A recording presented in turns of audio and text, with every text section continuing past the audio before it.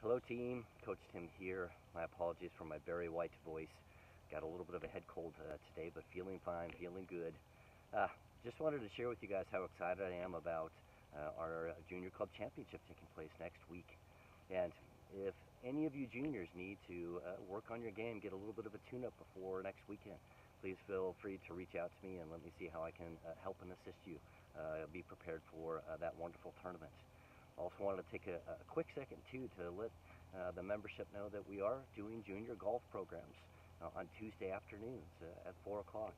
So if your juniors are looking for a place to try and grow within their game, I've got a couple spots available to still fill up that slot.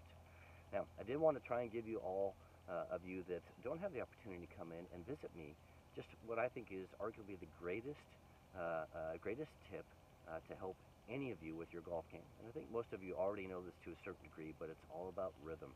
It's all about tempo. And what I have right here is a David Leadbetter swing setter. And I'm going to show you how I feel like that can help you with your golf game here right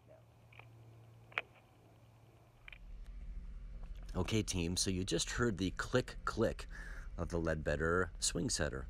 How does this tool help us? In many ways, it just simplifies and helps us match up our technique, our challenges to our technique. What does that mean? Fred Couples does probably not have the most mechanically sound golf swing, but everybody loves his golf swing based upon how simple and efficient his rhythm is. And that's what the swing setter does. You'll see as I start to swing the golf club back that right there, if I blow that up, look how that ball is starting to release.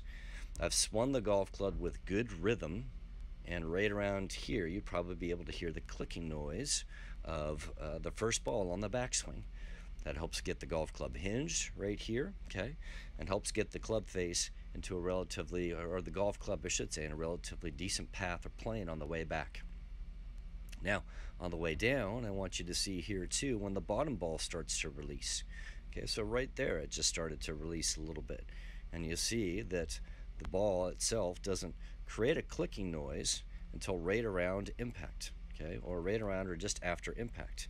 And there you can see right there that if it hasn't created a click, it's really close to doing so.